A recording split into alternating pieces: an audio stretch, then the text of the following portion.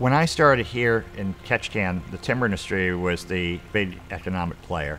Logging camps were remote, isolated locations on islands, and the little airplanes were kind of the day-to-day groceries, mail, spare parts, mechanics, truck drivers, the people part of getting crews to and from Ketchikan. End of 1998, the pulp mill closes. By year 2000, every other house in Ketchikan as you drove up and down the streets had essentially a for sale sign on it. This was a very unique, pristine area, and so the city realized that that was the best opportunity for it to develop. Most people that we haul out to Misty Fjords as a guest come from an urban environment. Everywhere they look, it's roads, power lines, bridges, shopping malls, and other forms of development.